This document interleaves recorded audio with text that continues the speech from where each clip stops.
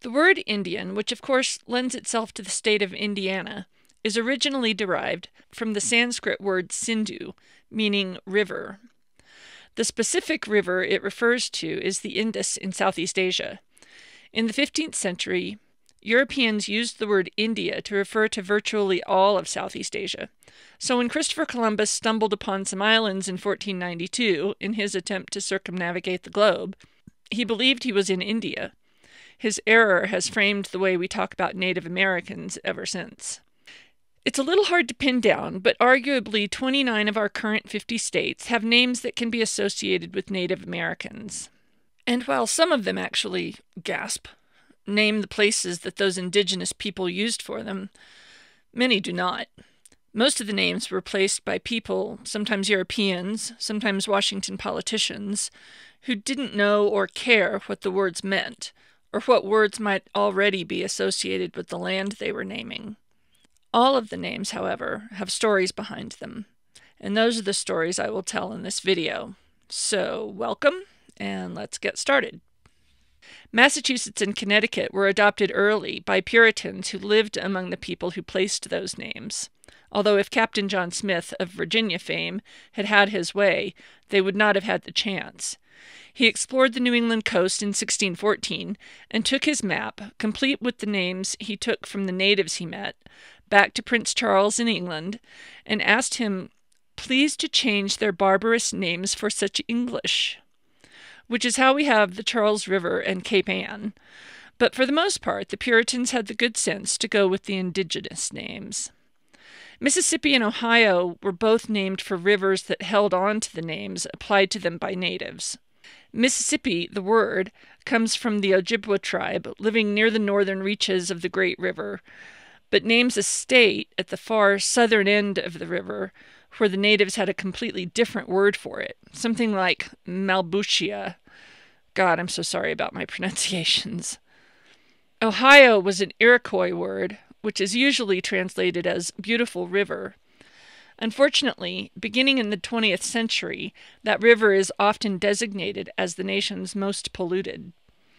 The word Wisconsin was mistranslated for many years, but 21st century research by a historical linguist named Michael McCafferty appears to confirm that it is a Miami word, meaning river running through a red place, referring to the Wisconsin Dells. The words Missouri, Kansas, and Iowa all name rivers and tribes who were living on them when encountered by European explorers. All, however, are exonyms, or names given by neighboring tribes, and not their names for themselves. As exonyms, all of these names probably had other meanings that were descriptive of the people they named. Missouri, for instance, is generally defined as the people who make dugout canoes. Kansas, as any rock music fan can tell you, is often defined as people of the south wind. The word Iowa, however, has been lost to time. The definition claimed by the tribe is people of the gray snow, but even they say that the definition of the word has been lost. Some of the other translations that have been offered are dusty noses, sleepy ones, and those who speak gibberish. But as Kansas author William Unruh states, for those tribes, the words are simply what others call them and have no particular meaning. Arkansas is also an exonym. It was applied by the French, which is why it has that silent S at the end. Illinois was similarly named by the French, but is, in a rare case, not an exonym, but the name that a confederation of tribes in the Mississippi Valley, including the Cahokia, Peoria, and others, actually used for themselves. The word Michigan named the lake that it still names today, and is probably derived from the same root as Michilimackinac, a word about which historian Bruce Catton delivers one of my favorite state name quotes. It is a stumbling block for anyone who writes or talks about Michigan. There are innumerable ways to spell it, there is argument over its meaning, and there is no logic whatever to its pronunciation. On top of which, it does not stay put properly as a historic place should. Oregon was originally believed to be a Spanish word, but thanks to new research is now believed to have originated as an indigenous word used to describe a kind of fish oil that was produced in that region. Conversely, the word Arizona was believed originally to be indigenous, but is now thought to come from Basque, a language in northern Spain. The word Idaho, about which I have a whole video in the making, was originally thought to be Native American, but is almost certainly a made-up word. And I'm just gonna leave that one there as a teaser for my Idaho video. The word Texas comes from the Hasinai people living near the Sabine River. The word was a friendly greeting, often translated as hello friend. I guess now we might retranslate it as howdy. What's funny is that Texas names an area that includes dozens of other tribes and languages, who had their own damn greetings, thank you very much. The origin of the word Kentucky has been so lost to time that researchers aren't even certain what language it is derived from. It was, however, used to label the valley south of the Ohio River that it still names today. The word Tennessee is Cherokee and is believed to have been the name of a small village that grew to importance after the Cherokee began associating with Europeans. It would be difficult to excavate that village now, though, because in 1979, the region where that town was believed to exist was flooded with the building of the Tellico Dam. Alabama was named for a river which was named for the people who lived on that river, but was only applied to the state decades after that native tribe had picked up and moved west to Texas. Nebraska is the Native American name for a river that runs through the state, but the river ultimately kept the name the French had given it, Platte. Both Platte, a French word, and Nebraska, an Oto word, mean flat, because, yeah. Until it was purchased by the U.S. in 1867, Alaska had been referred to as Russian America. The word Alaska was the Aleut word, or as close as English speakers could get to it, for mainland, which is funny because the state of Alaska includes hundreds of islands, which is the reason they needed a word for mainland. Then there are the Sandwich Islands, which thankfully reclaimed their own historical name, Hawaii, when the kingdom adopted its first constitution in 1840. In 1887, however, a group of white businessmen, including famously Sanford B. Dole of pineapple fame, succeeded in initiating a coup against the king of Hawaii, forcing him to sign what has since been dubbed the Bayonet Constitution. In 1900, Hawaii was annexed as a territory by the United States, and in 1959 it was made a state.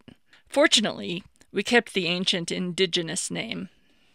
Many congressmen in the 1800s and, well, I guess certain politicians today, had little regard or respect for the natives of America. We birthed a nation from nothing. I mean, there was nothing here. I mean, yes, we have Native Americans, but some of them even seemed to believe there was one Indian language as opposed to dozens, maybe hundreds of languages and dialects. This was illustrated when a certain Senator Collamer, when confronted with the aforementioned word Idaho, exclaimed, quote, "I do not understand Indian." This phenomenon might explain the use of the word Wyoming to name a western state. The word is Munsee, a dialect of the Lenape natives on the East Coast, and described a certain valley in what is now Pennsylvania. But when in need of a name for a territory that was created mostly to keep it out of the clutches of the Mormons, Congress eschewed words that were actually affiliated with the region, words like Shoshone or Cheyenne, and chose Wyoming, as if any Indian word would do. New Mexico is often not included as a Native American name, but it absolutely qualifies. The Mexica were a division of the Aztecs, who had built the great city of Tenochtitlan, today's Mexico City. After the Spanish conquest of Mexico, they began to explore further north, looking for lands that would be just as lucrative.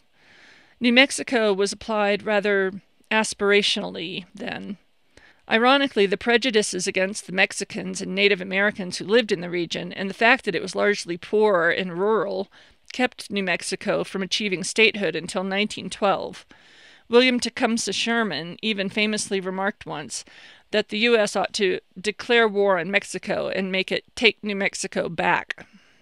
But as prejudiced as some lawmakers were toward Native Americans, that is nothing compared to the contempt in which they held Mormons. When Brigham Young and the other disciples of Joseph Smith chose to claim the region surrounding the Great Salt Lake and make it their own, Congress was alarmed and not a little ticked off at the presumption that legislators would just rubber stamp decisions made by a group they considered to be a religious cult. While most of the negotiations surrounding statehood came down to the unacceptable practice, as far as Congress was concerned, of polygamy, there was also a huge disagreement about the name. The Mormons named their new home Desiree and wanted that to be the name of their new state. But Thomas Hart Benton, a fierce opponent of the Mormons, insisted on Utah, and in reading the history, it's at least plausible that he was largely motivated out of sheer spite. Few Native American tribes are as misunderstood with regard to their government and divisions as the Dakotas and their larger nation, the... hang on. Ocheti Shakhowi Oyate, who we call the much easier to pronounce Sioux. But alas, when the Americans wanted a name for the land that would be created west of Minnesota, they used the name of the native people who lived in Minnesota and whose language had provided the name for the Minnesota River and state, the Dakotas. Tragically, a year after Dakota Territory was created, relations broke down between Indian agents and the Dakota tribe, sparking the Dakota War of 1862. Following great loss of life on both sides, the Americans tried and executed 38 Dakota prisoners in the largest mass public execution in American history, and the rest of the tribe were driven onto reservations in, yes, Dakota Territory. In a scene reminiscent of the Trail of Tears, the Dakotas were forced from their homelands in Minnesota, creating what is usually referred to as the Dakota diaspora. The last of the Native American state names is Oklahoma. The word is Choctaw, which is a Muskegon dialect, and it represents the only time that American politicians actually asked indigenous people what they want to call their land. Reverend Allen Wright, representing the Choctaw Nation, one of the so-called 5 civilized tribes, answered immediately, Oklahoma. And while some of the other nations' representatives objected, no other name was proposed, and so Oklahoma it was. The word means red people in the Choctaw language, and the state is currently home to reservations belonging to many, if not most, of the descendants of the people who gave us the other names I've talked about in this video. Our states are like little sisters. No one is allowed to criticize them except those who actually claim them as their own. Any Texan will defend Texas just as vehemently as any Ohioan will champion Ohio. But many of those states' names are accidents of history or were placed according to the whims of men who knew nothing about the regions they were labeling or the words they were using to do said labeling. I've given only the briefest of details about the indigenous words that our forebears used to label the land under our feet, and I'm gratified that new research is being done on these words all the time. If you'd like more detail, I uploaded my book that I published in 2009. It's free, no ads, but if you want to support my channel, you can buy a hard copy or donate to my Patreon. Anyway, the link is in the description, so go crazy.